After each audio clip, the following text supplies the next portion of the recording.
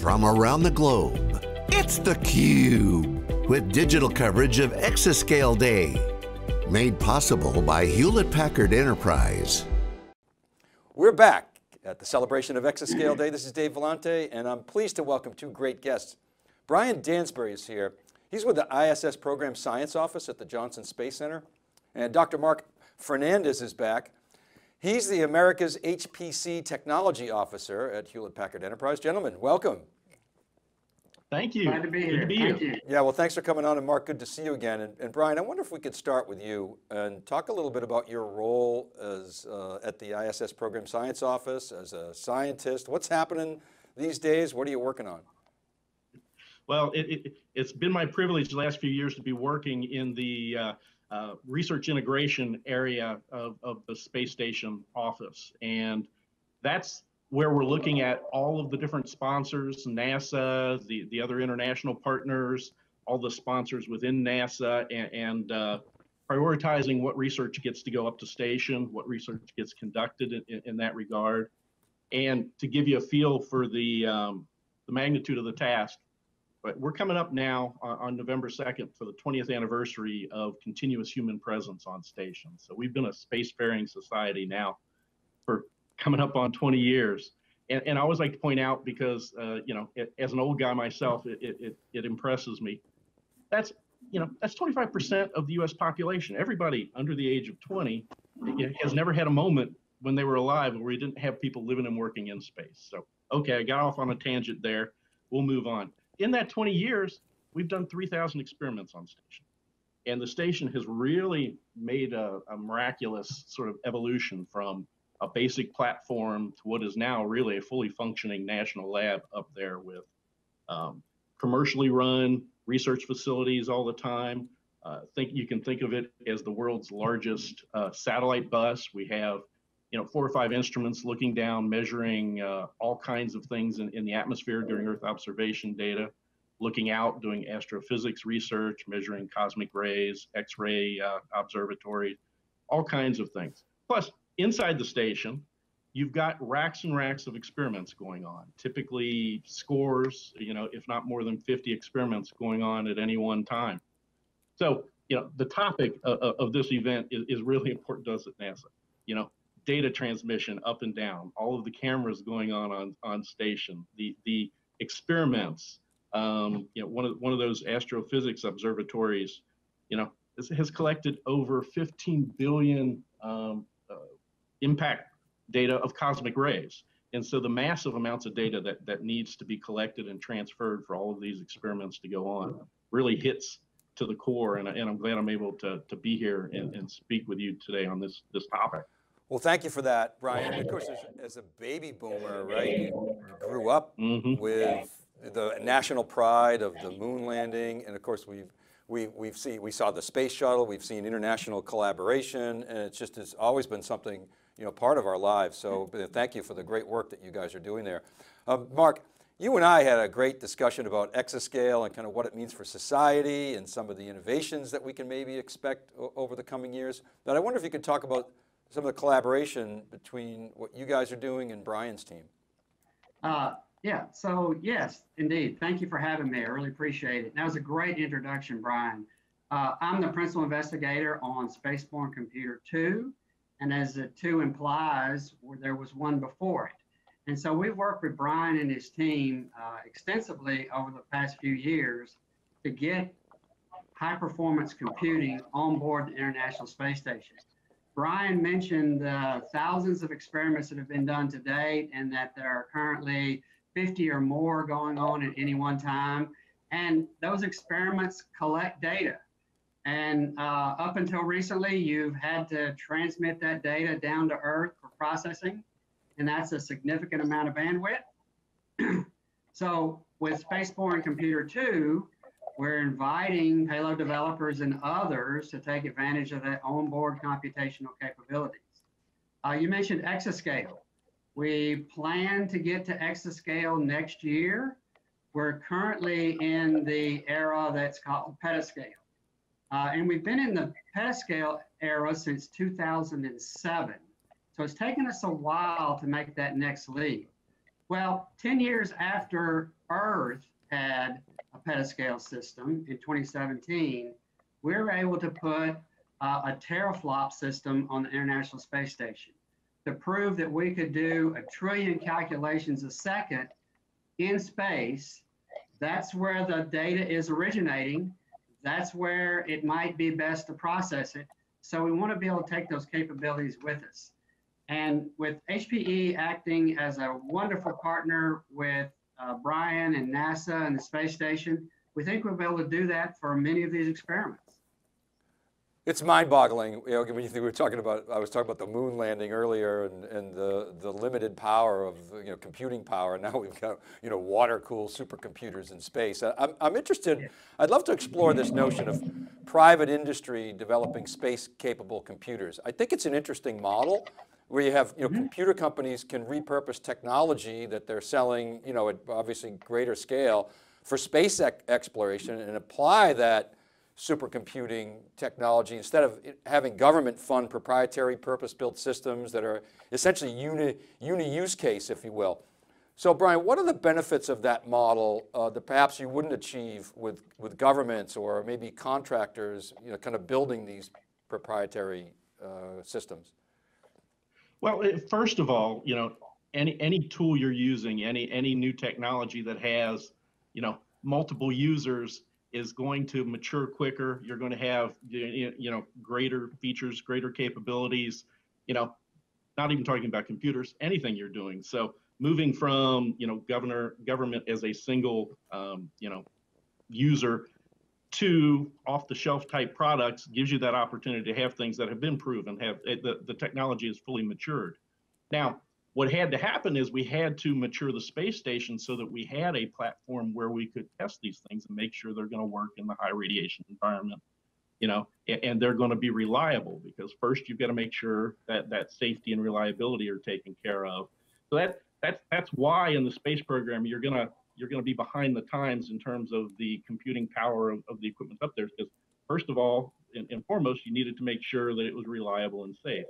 Now, my undergraduate degree was in aerospace engineering, and what we care about as aerospace engineers is how heavy is it, how big and bulky is it, because, you know, it's expensive. You know, every pound, I once visited Gulfstream Aerospace, and they would pay their employees $1,000 if they could come up with a way of saving 1 pound in building that aircraft, because that means you have more capacity for flying. It's only orders of magnitude more important to do that when you're taking payloads to space. So, you know, particularly with Spaceborne Computer, the opportunity there to use software and check the reliability that way without having to make the computer, you know, radiation resistant, if you will, with heavy, you know, bulky packaging to protect it from that radiation is a really important thing. And it's going to be a huge advantage moving forward as we go to the moon and on to Mars. Yeah, that's interesting. I mean, your point about COTS, commercial off-the-shelf technology, I mean, that's something that obviously governments have wanted to leverage for a long, long time, for many, many decades. But Mark, the issue is always as Bryan was just saying, the very stringent and difficult requirements of space. It's obviously with Spaceborne 1, you got to the point where you had visibility that the economics made sense. It made commercial sense for companies like Hewlett-Packard Enterprise. And now we've sort of closed that gap to the point where you're sort of now on that innovation curve. I wonder if you could talk about that a little bit. Yeah, absolutely. Bryan had some excellent points. You know, he said, anything we do today requires computers. And that's absolutely correct. So I tell people that when you go to the moon and when you go to the Mars, you probably want to go with the iPhone 10 or 11 and not a flip phone. So before Spaceborne was sent up, you went with early 2000s computing technology there, which, like you said, many of the people born today weren't even around when the space station began and has been occupied. So they don't even know how to program or use that type of computing power. With Spaceborne 1, we sent the exact same products that we were shipping to customers today. So they are current state of the art. And we had a mandate, don't touch the hardware, have all the protection that you can via software. And so that's what we've done. We've got several philosophical ways to do that. We've implemented those in software. They've been successful and proven in Spaceborne 1. And now in Spaceborne 2, we're going to begin the experiments so that the rest of the community can figure out that it is economically viable and it will accelerate their research and progress in space. So I'm most excited about that. Every venture into space, as Bryan mentioned, will require some computational capability, and HPE has figured out that the economics are there, and we need to bring the customers to Spaceborne 2 in order for them to learn that we are not only reliable, but current state of the art, and that we can benefit them and all of humanity. Guys, I want to ask you kind of a two-part question, and Bryan, I'll start with you, and it's somewhat philosophical. I mean, my understanding was, and I want to say this was probably around the time of the Bush administration, W2, and maybe certainly before that, but as technology progressed, there was a debate about, all right, should we put our resources on Moon because of the proximity to Earth, or should we, go where no man has gone before, or woman, and get to Mars? What's the thinking today, Bryan, on that balance between Moon and Mars? Well, our plans today are to get back to the Moon by 2024. That's the Artemis program.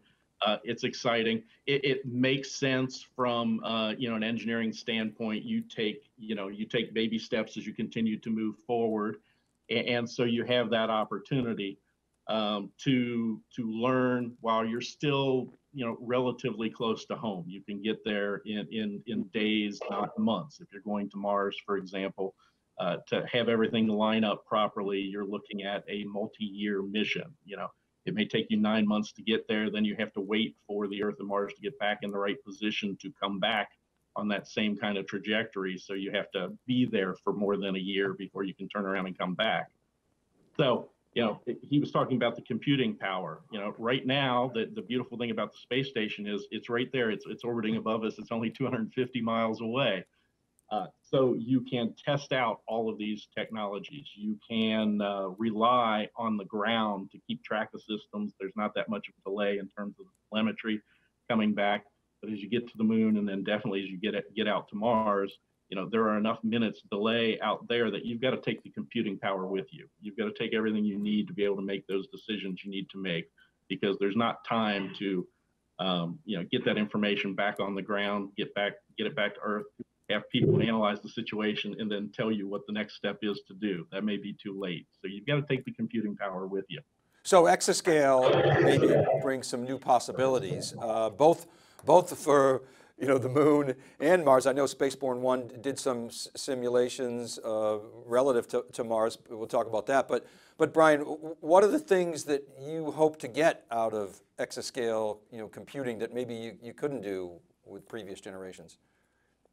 Well, Mark hit on a key point. Bandwidth up and down is of course always a limitation, and the more computing data analysis you can do on site, the more efficient you can be with parsing out that bandwidth. And to give you a feel for just that kind of thing, think about those observatories, Earth observing and astronomical I was talking about, collecting data. Think about the hours of video that are being recorded daily as the astronauts work on various things to document what they're doing.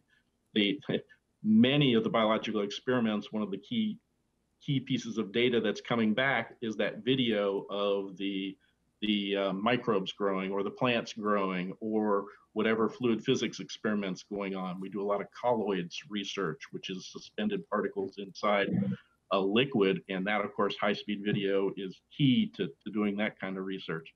Right now, we've got something called the ISS experience going on in there, which is basically recording, and will eventually put out a series of basically a movie on it's a virtual reality recording. That kind of data is so huge when you have a 360-degree camera up there recording all of that data to create virtual reality.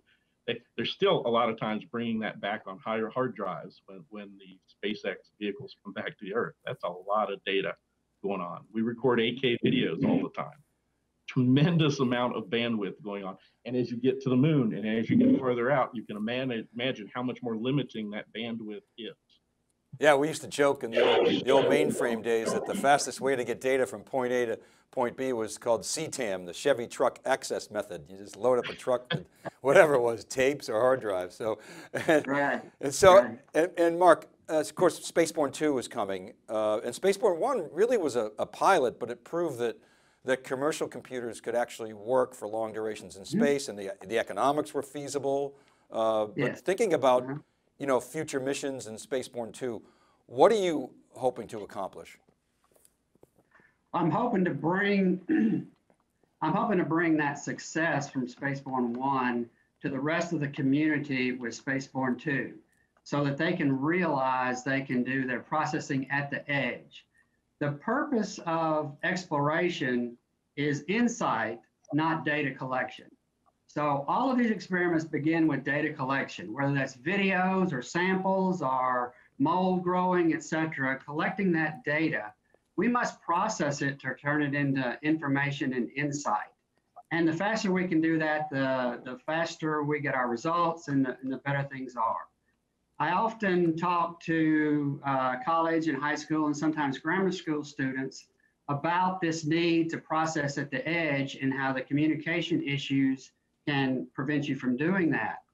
For example, many of us remember the communications with the moon.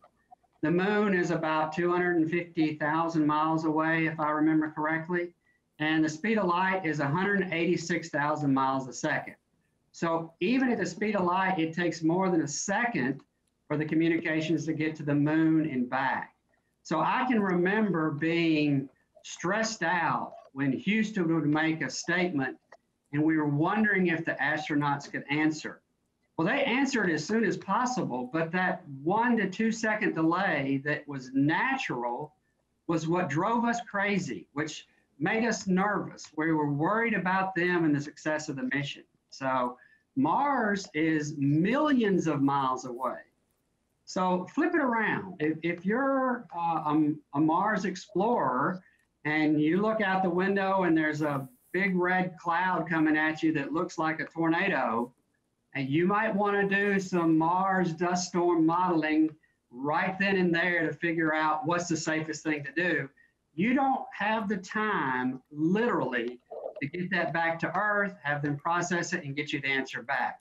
You've got to take those computational capabilities with you, and we're hoping that of these 50 to thousands of experiments that are on board the ISS can show that in order to better accomplish their missions on the moon and on Mars. I'm so glad you brought that up, because I was going to ask you guys. In the commercial world, everybody talks about real time. Of course, we talk about the real time edge and AI inferencing and the time value of data. I was going to ask, the real timeness. How do you handle that? And I think Mark, you just answered that. But at the same time, people will say in the commercial world, like for instance in advertising, the joke, the best. It's not kind of a joke, but the best minds of our generation are trying to get people to click on ads, and it's somewhat true, unfortunately. But at any rate, the value of data diminishes over time. I would imagine in space exploration, where you're dealing in things like light years, that actually there's quite a bit of value in the historical data. But Mark, you just gave a great example of where you need real-time compute capabilities on the ground. But Bryan, I wonder if I could ask you, the value of this historical data, as you just described, collecting so much data, do you see that the value of that data actually persists over time, and you can go back with better modeling and better AI and computing and actually learn from all that data? What are your thoughts on that, Bryan? Definitely, I think the answer is yes to that. And as part of the evolution from basically a platform to a station, we're also learning to make use of the experiments and the data that we have there. NASA has set up an open data access sites for some of our physical science experiments that have taken place there, and Gene Lab for looking at some of the biological genomic experiments that have gone on. And I've seen papers already beginning to be generated, not from the original experimenters and principal investigators, but from that data set that has been collected. And when you're sending something up to space and to the space station and volume for cargo is so limited, you want to get the most you can out of that.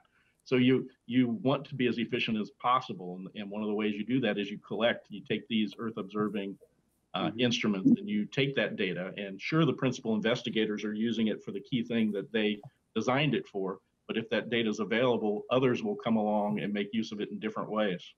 Yeah, so I want to remind the audience, so these are supercomputers, these spaceborne computers. They're solar powered, obviously, and they're mounted overhead, right? Is that correct? Yes, spaceborne computer was mounted in the overhead. I jokingly say that as soon as someone can figure out how to get a data center in orbit, they will have a 50% denser data station than we can have down here. Instead of 2 rows side by side, you can also have one overhead. And the power is free if you can drive it off of solar. And the cooling is free because it's pretty cold out there in space. So it's going to be very efficient. Spaceborne computer is the most energy efficient computer in existence. Free electricity and free cooling, and now we're offering free cycles to all the experimenters on board. Yeah, so Spaceborne 1 exceeded its mission time frame. You were able to run, as I was mentioned before, some simulations for future Mars missions, and Yes. And you talked a little bit about what you want to get out of Spaceborne 2. I mean, are there other like wish list items, bucket list items that people are talking about? Yeah, 2 of them, and these are kind of hypothetical, and Bryan kind of alluded to them. One is having the data on board. So an example that a payload developers talk to us about is, hey, I'm on Mars and I see this mold growing on my potatoes. That's not good.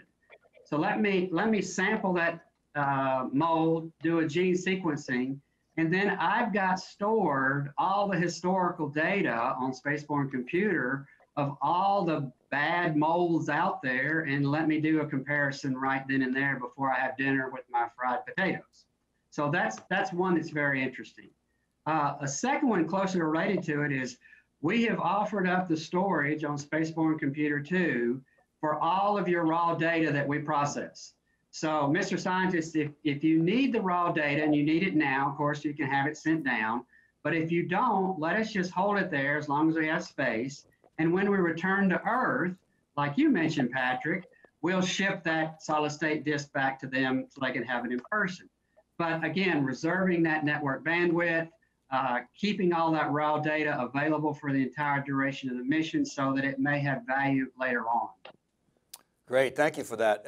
I want to end on just sort of talking about, if you come back to the collaboration between ISS, National Labs, and Hewlett-Packard Enterprise, and you're inviting project ideas using Spaceborne 2 during the upcoming mission. Maybe you could talk about what that's about. And we have a graphic we're going to put up and some information that you can access, but please, Mark, share with us what you're planning there. So again, the collaboration has been outstanding. There's been a mention of how much savings is if you can reduce a weight by a pound. Well, our partners, the ISS National Lab and NASA, have taken on that cost of delivering Spaceborne computer to the International Space Station as part of their collaboration, and powering and cooling us and giving us the technical support. In return, on our side, we're offering up Spaceborne Computer 2 for all the onboard experiments and all those that think they might be wanting to do an experiment on Spaceborne on the ISS in the future to take advantage of that. So we're very, very excited about that. Yeah, and you can go to, just email spaceborne@hpe.com and Correct. just float some ideas. I'm sure at some point there'll be a website so you can email them, or you can email me, david.vellante at siliconangle.com, and I'll shoot you that email or that website once we get it. But Bryan, I want to end with you. You've been so gracious with your time. Give us your final thoughts on Exascale, maybe how you're celebrating Exascale Day. I was joking with Mark, maybe we get a special Exascale drink for 1018, but what are your final thoughts, Bryan? Well, I'm going to digress just a little bit. I think I have a unique perspective to celebrate Exascale Day because as an undergraduate student, I was interning at Langley Research Center in the wind tunnels, And the wind tunnel I was in, they were very excited that they had a new state-of-the-art giant room-sized computer to take that data. We worked on unsteady aerodynamic forces, so you need a lot of computation and you need to be able to take data at a high bandwidth to be able to do that.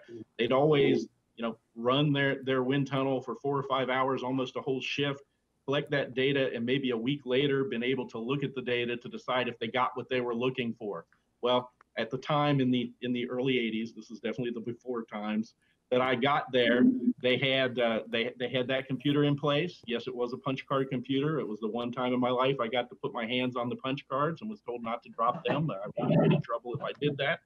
But I was able to immediately after, actually during their run, take that data, reduce it down, grab my colored pencils and some graph paper and graph out coefficient of lift, coefficient of drag, other things that they were measuring, take it back to them.